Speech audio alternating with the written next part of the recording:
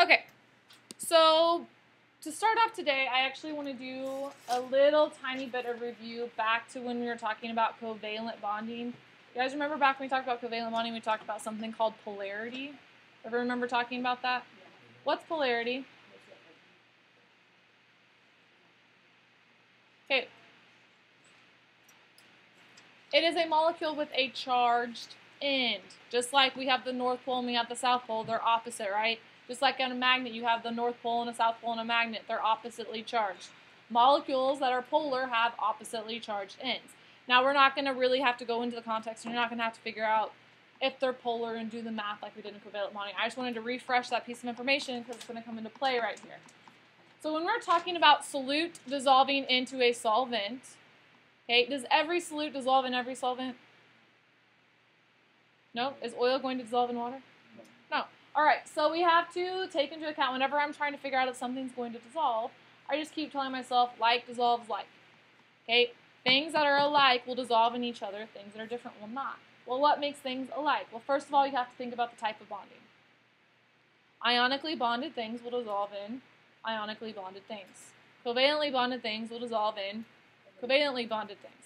But that's not always the best indicator because sometimes covalently bonded things have charges, which so do ionically bonded things. So the better thing to look at is something called polarity. A polarity is when atoms have a charge. Ionically bonded atoms have a big charge. Covalently bonded polar atoms have a little charge. And so honestly, we're looking for charges. Okay, another thing that can make things dissolve is intermolecular forces, and this would be like hydrogen bonding, which really isn't a type of bond in itself. It's more like an attraction, kind of like magnets are attracted to the opposite end.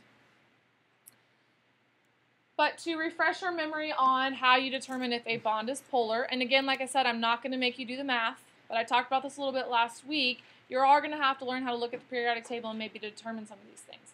So if we're looking at the periodic table, if you think back to electronegativity, does anybody remember the definition of electronegativity? The ability of an atom to attract an electron. The stronger your electronegativity, the easier you can steal an electron, right? So if we're looking at the difference between francium and fluorine, is fluorine going to steal francium's electron? Yes. Yes. Fluorine has a strength of 4, francium has a strength of 0.7. They're not going to be sharing that electron. Fluorine's going to steal it. Okay, so this is going to be not a polar, this is going to be an ionic bond. The charge is completely transferring from francium to fluorine. But the other day, we actually talked about hydrogen versus chlorine, which isn't quite so obvious, is it? Okay, if you look at the difference between hydrogen and chlorine, 2.1 versus 3. So somebody is stronger here, right? Who's stronger?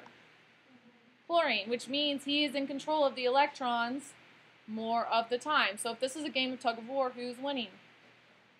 Chlorine. So is this going to make a polar molecule? Yes. If there is a difference, which means they're far apart on the periodic table, they're most likely going to be polar. If we're comparing oxygen and fluorine, what do you think? 3.5 versus 4.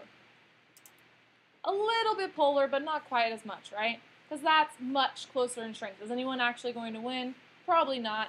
Fluorine might have a little bit of an edge up, but probably not winning. And so honestly, all I want you to do in this unit is I'm not going to make you do the math. Just look at the periodic table. If they're close together, it's probably going to be nonpolar. If they're farther apart, then it's probably going to be polar.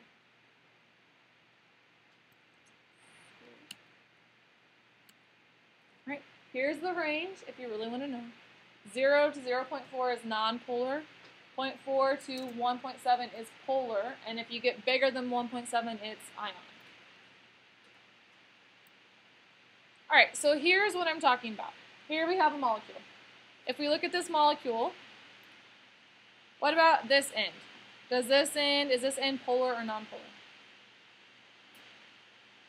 Nonpolar. Why is this end nonpolar? Because first of all, it's covalent, so we have to look at the difference in electronegativity. So, if we look up at the periodic table, let's look about how far apart carbon and hydrogen are. Are they far apart? Not really. They're not too far apart on the periodic table, especially when you take into account hydrogen technically belongs over there with the nonmetals, right? So if I actually look at the values, hydrogen is 2.1, carbon is 2.5. So is that a very big difference? No. So if there's a game of tug of war going on here, nobody's winning, right? So this end of our molecule is going to be nonpolar. But let's look over here at this end. Oxygen and hydrogen are a little bit of a different story. They're a little bit farther apart, correct? Okay, now oxygen is not going to be necessarily stealing hydrogen's electrons, but he's definitely going to be in control of them. So that is where we get these slightly positive and these slightly negative ends. Why is this important? We already talked about this, Ms. Tucker. Why are we talking about polarity again? Well, if atoms are polar, it affects if they can dissolve in solutions or not. Is this guy going to dissolve in water? What do you think? Water's polar. What do you think? Yes. This end is polar. So if we put it in polar water, is it going to dissolve? Yes. What about this end over here? Is that going to dissolve in water very well? No. So this guy is actually very unique. He can dissolve in water, but at the same time, he doesn't dissolve in water. And this is actually how soaps work. Do soaps dissolve in water? Not exactly, but they make other things dissolve in water, don't they? Okay, so it can kind of do one of two ways, and we're actually going to talk about soaps here in just a minute. Alright, here's what it looks like when it is dissolving in water. If we look over here on the right, we see our water molecule. It's attract. This end is negatively charged, this end is positively charged, so it allows it kind of to stick together. Okay, and that's how it can dissolve in water. This end over here won't dissolve in water, so it kind of will stick out. So it's like a molecule that can half dissolve, half not dissolve. Okay, the reason I wanted to talk about this is because it leads into these terms. Now, last week when you had to make your water bottles, remember us doing the water bottle circuit? A lot of you said, well, can I bring in oil and water as a suspension? And my response was, well, oil and water is not exactly a suspension. Because remember, if you remember the difference between a suspension is, or the definition of a suspension is, the solute particles are so big you can see them. Can you see the solute particles of oil? No, so it's not exactly a suspension. Is oil, does it have solute particles like a solution? Because remember, solution, you technically can't see them at all. No. So if I had to guesstimate what oil was, if it's a solution, a colloid, or a suspension, what would you guess it to be? A colloid. Why would we suggest it to be a colloid?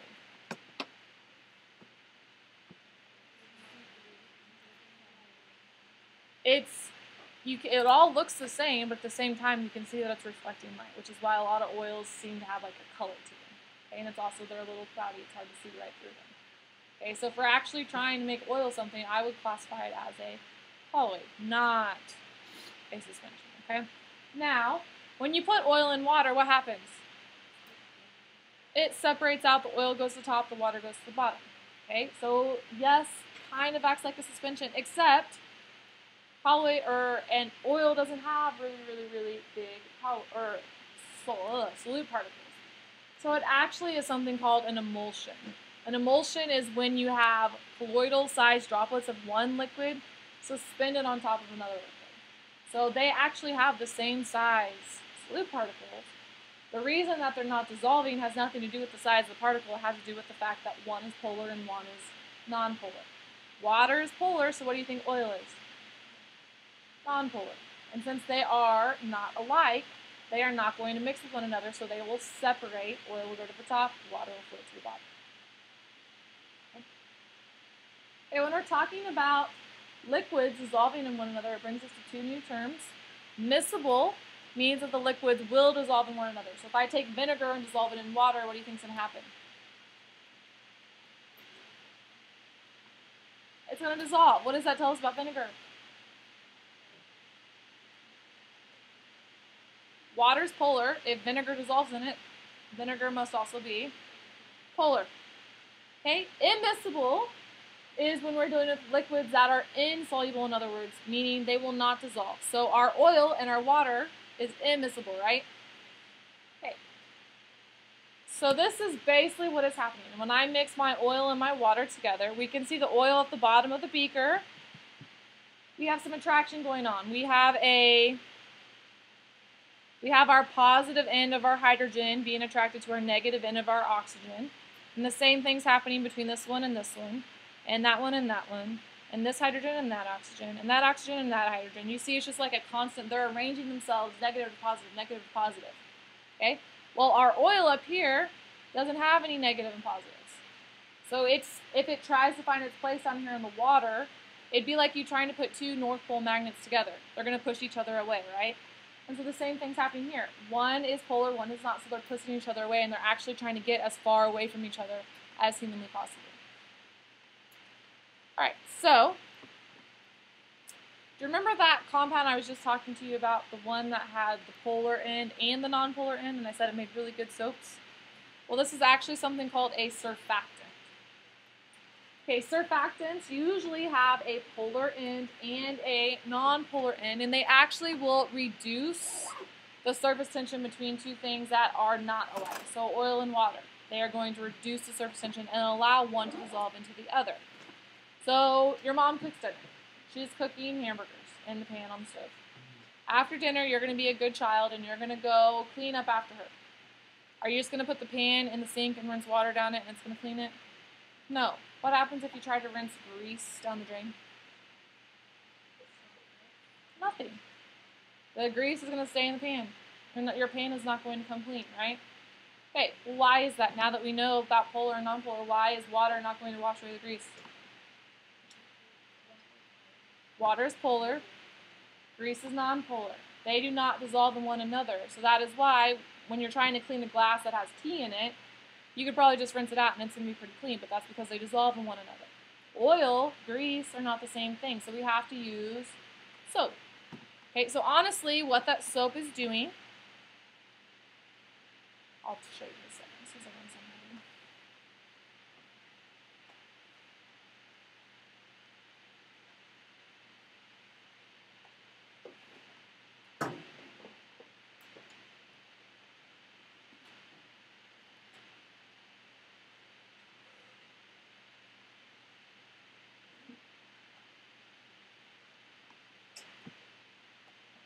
Okay, soaps are, they actually, when you build them up and you look at them, they kind of look like tadpoles. And I think you guys are talking about this in biology a little bit. I'm not those of you in biology. But basically, soap is special because it has two ends. It has one end that is non-polar and it has one end that is polar.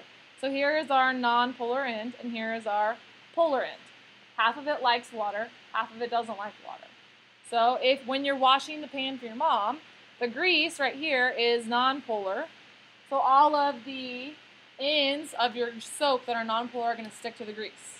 They're going to band together because they don't like water. They're trying to get away from the water, and they're going to form like a bubble. And then on the outside of the bubble are all of these polar parts of the soap that like the water. And so honestly, how soap works is they take all of the non-polar stuff that doesn't like water and they surround it, and the outside is polar, and that allows it to dissolve in water, even though it's technically immiscible.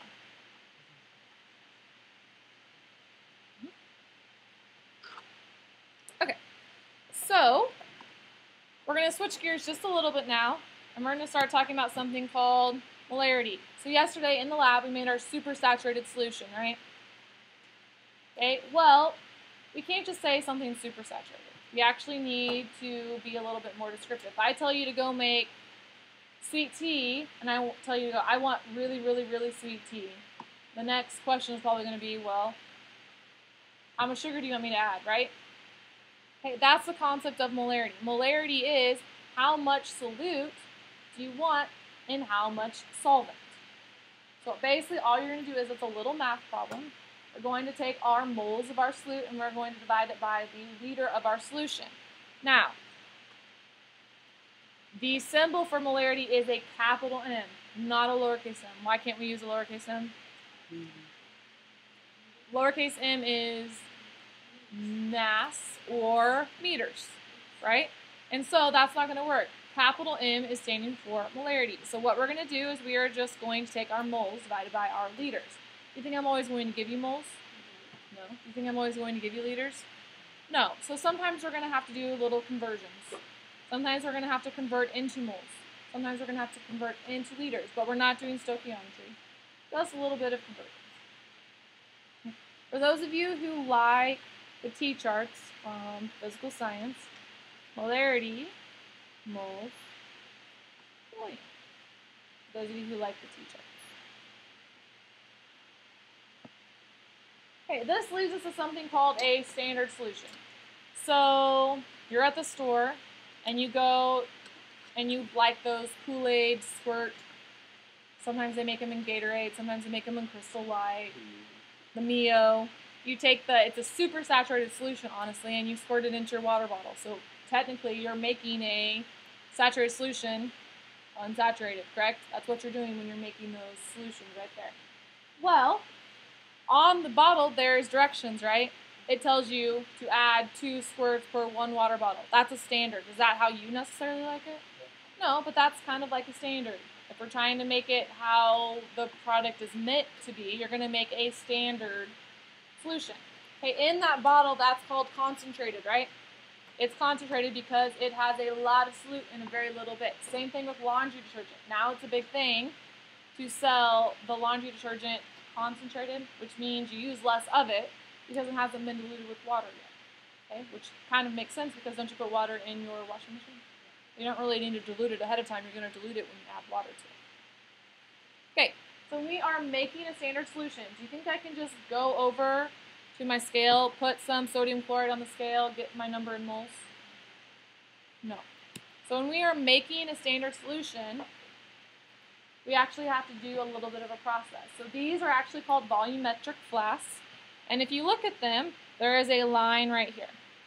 Because of human error, when we read the graduated cylinders, sometimes if we need 100 milliliters, it's not quite 100 milliliters. And so these are honestly taking out the guesswork, and that line is perfectly 1 liter or perfectly 500 milliliters or however big or however much volume you're wanting. And that way it takes out the human error of messing up as you're adding water to it. So basically what you're going to do, we go over, we get our chemical, whatever we're trying to make a solution of. Okay, we're going to weigh it out. So let's say we're doing hydrochloric acid. I'm going to go get some out in powder form. I'm going to add it to the bottom of my beaker. I'm going to figure out how many grams I need. And then I just add water until I fill it to the line. Okay, making a standard solution is really easy as long as you can do a mole conversion. Okay? Alright, you guys ready for a practice problem? Okay. This is the part I wanted everybody to get a piece of paper out so you could work through this problem with me. Now remember, molarity is equal to our moles divided by our liters. So it's a 3-variable problem, right? Easy, right? This is back in 7th grade math. 3-variable. Okay, so the problem says you have a 3.5 liters of solution that contains 90 grams of sodium chloride. What is the molarity of the solution? Well, what is this piece of information? That's my liters, right? So I have 3.50 liters. That's one of my pieces of the puzzle, right? My other information given to me is 90 grams. Is that anywhere in my equation? No. I need moles, right? I have grams. I need moles. What can I do? I need to convert. So, first step in any conversion is to write down what you're given. So we're going to convert 90 grams into what? Moles. So we're going to need a mole conversion. First of all, we are not doing stoichiometry here. We are just doing mole conversions. Okay, how do we go from mass to moles or moles to mass? What conversion factor do I use? Someone said it. Molar mass. Okay? Remember, when you're doing conversion factors, you put what you want over what you have. So I'm going to use my periodic table, and I'm going to look up what the mass of sodium chloride is. Sodium is 22.99. Chlorine is 35.45, which is going to equal 58.44 grams. 1 mole of sodium chloride is going to equal 58.44 grams. So if I go in the lab and I take some salt and I pour it into a beaker, I need 58.44 grams to get my 1 mole, right? So now I'm ready for my math. My grams cancel out. I'm left with moles, which is my missing piece of my puzzle. So if I do 90 divided by 58.44, I get an answer of 1.54 moles. My significant figures match? Yes. 90.0 has 3, 1.54 has 3. All right, so I'm ready to move on. Now I just get to plug it into the equation, right? Am I doing any more conversions? No. I'm in liters, I'm in moles. Now all I have to do is solve for molarity. So, do a little erasing so that I have some room. All right, so to solve for my molarity, I'm going to take my moles divided by my volume, and I'm going to get an answer of 0.44 moles per liter, or we can just put a capital M. Either one is fine with me. If you just want to leave it as moles per liter, that's fine. If you want to use a capital M, that's fine. But this is how we read it. This is a 0.44 molar solution of sodium chloride. Now, if you're trying to guesstimate strength, I like to, in my mind, I always kind of think of 1 as being average. If you have a 1 molar solution of something, you have average. So is this going to be a very strong saltwater solution? No. Okay, because it's less than 1. What if I told you it was a 6 molar solution? What do you think? Very strong. Okay, so that's not always true, but in my mind, that's how I kind of remember. 1 molar solution is kind of like average. All right, so we are going to do one more example. Okay, this one says you have 0.8 liters of a 0.5 molar hydrochloric acid solution. How many moles of HCl does this solution contain? So again, our equation is molarity equals our moles divided by our liters. Do I have to do any converting on this one? No, I have molarity, I have liters, and it's asking for moles. I'm given all of the units that I need. So I don't have to do any conversion. I'm just going to plug it into the equation, right? So 0.5 molarity equals moles over my 0.8 liters. And then you just have to do a little bit of algebra to solve. Now, what are we going to do to get our moles all by itself? I got to get the 0.8 out of the denominator, so I times it by 0.8 over here, times it by 0.8 over here. Okay, what is this going to do to our units? What is the L and the M going to do to our units? Because isn't molarity moles divided by liters? What's going to happen to our liters? They're going to cancel out. What are we going to be left with? Moles. Is that what we need to be left with? Yes, so just kind of a check to make sure you're doing it right. So if we do 0.8 times 0.5, we get 0.4 moles. So if we have this kind of a solution, we're going to need 0.4 moles.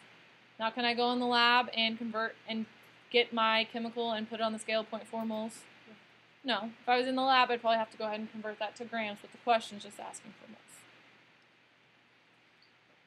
Alright, so to make sure that we understand this before tomorrow, because tomorrow we're going to do one step further, there is some practice problems I would like for you to do.